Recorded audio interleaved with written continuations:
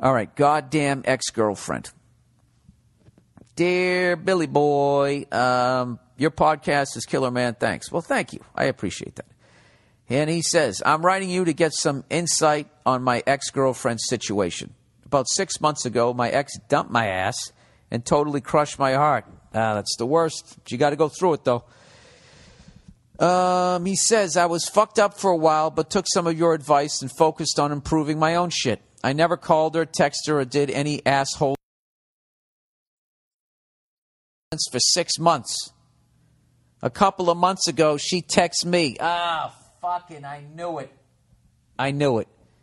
Now, without reading this thing, she's texted you. Now, either she legitimately wants to get back together with you, which if you still love her, that would be a good thing, or whatever the fuck whatever life path she went down over the last 6 months has hit a bump in the road, and maybe she's having second thoughts, or maybe she's completely evil. And she's like, wow, he just never called me again. Why don't I call him up and mind fuck him? Those are my 3 guesses on the cunt genie lamp there. All right, so she texted me. She wanted to know what I've been up to and how I was doing. She also wanted to know why I unfriended her on Facebook. And he writes, why do you think, you dumb cunt?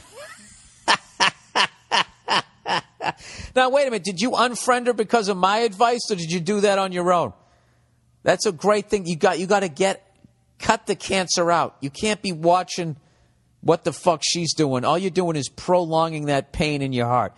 You got to, I'm telling you, you got to cut off all contact, and then you got to go Chris Bosh, where you just got to drop to your knees a couple times a day and cry it out. Don't be afraid to fucking do that. Now, I wouldn't do it in front of a bunch of men, but, do it on your own. Like, as a man, you have to understand that the reason why you're able to cry is because you're supposed to.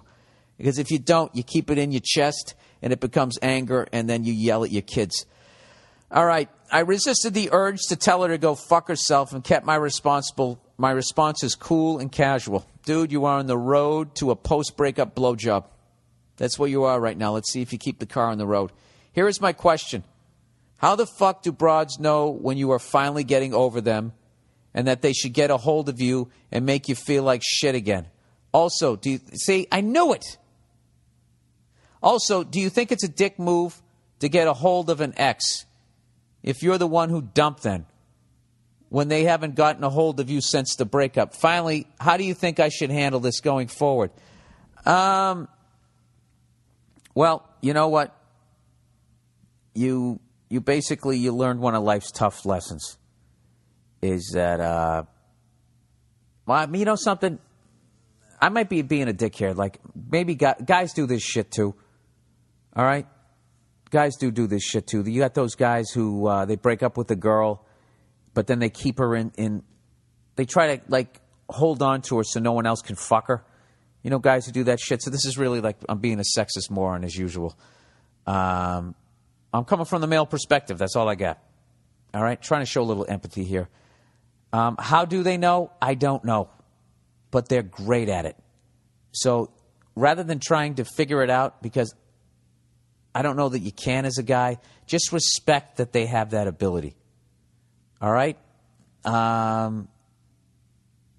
You might want to consider changing your cell phone number so she can't text/mindfuck you again.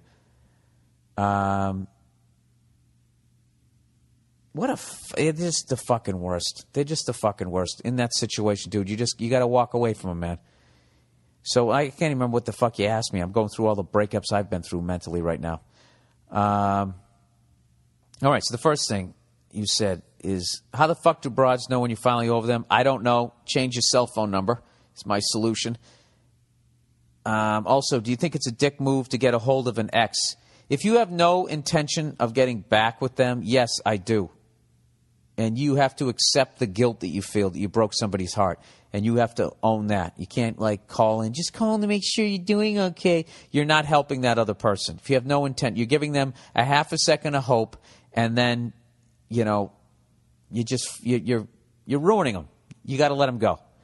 And lastly, how do you think I should handle this going forward? Yeah, I would say don't respond to her texts, or even then, just her texting you and seeing your name and knowing that she's thinking about you, and your heart's still going to be like, well, maybe she wants to get back together. I would just change your number.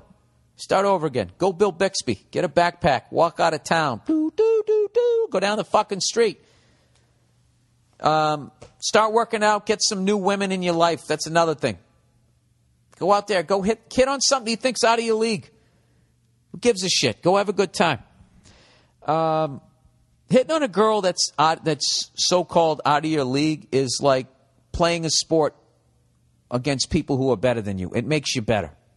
It ups your game. All right?